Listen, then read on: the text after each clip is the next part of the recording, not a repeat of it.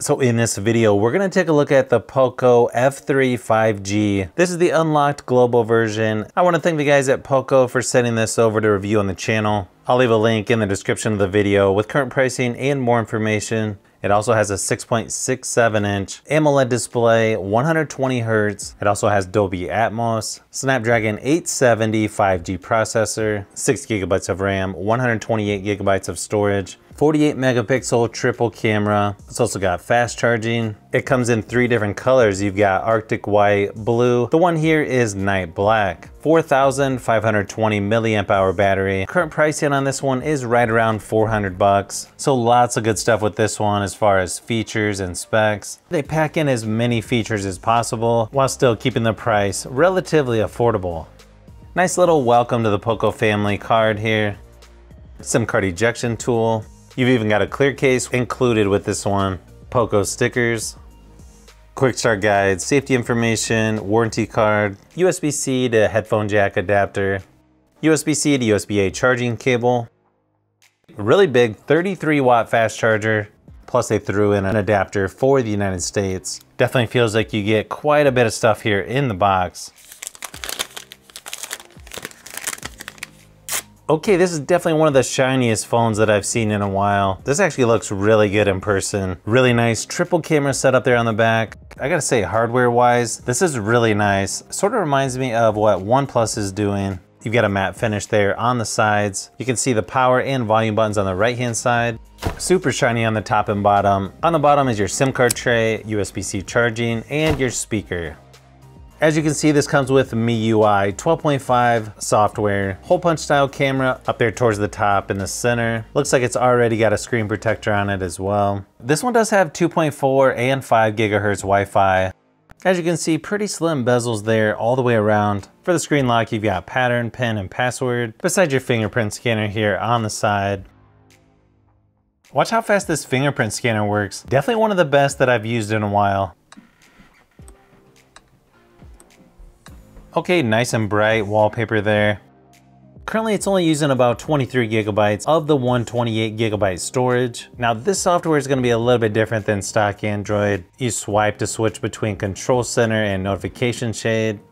Swipe up to get all your apps, and then swipe over to see different categories.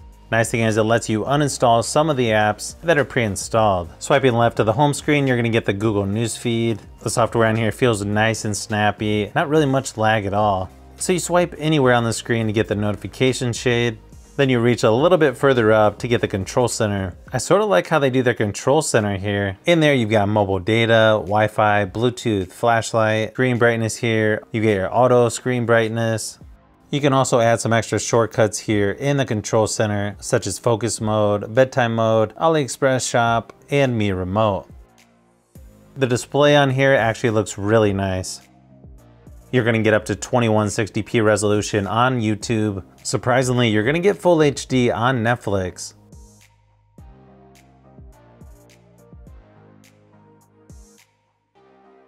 You do get some gestures on here. You can launch the Google Assistant, press and hold the power button for 0.5 seconds, take a screenshot by swiping 3 fingers down. You can launch the camera by double pressing the volume down when the screen's locked. You can also turn on the torch by double pressing the power button. And then you have several combinations here for button shortcuts. You've also got the options to use buttons or full screen gestures. They've also got a couple different versions you can pick from for the control center.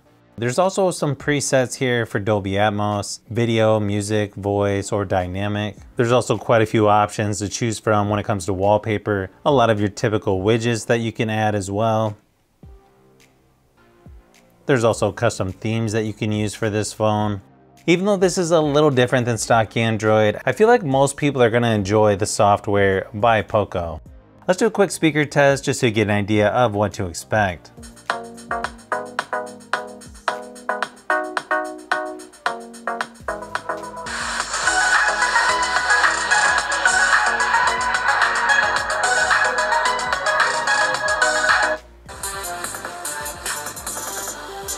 Okay, speakers on here actually sound really good. You've got one on the bottom, nice and loud, even at max volume. In the camera app, you've got Pro, Video, photo, portrait, and then in more, you've got a lot of different stuff to choose from. You got night mode, 48 megapixel, short video, panorama, documents, vlog, slow motion, time lapse, dual video, movie effects, long exposure, and clone. When it comes to video, you can go up to 4K 30 frames per second, and that's on the rear facing camera, up to 1080p 60 frames per second on the front facing camera.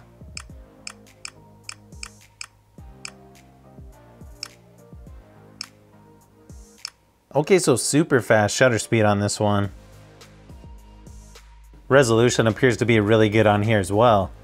Here's a few samples of photos and video just to give you an idea of what to expect.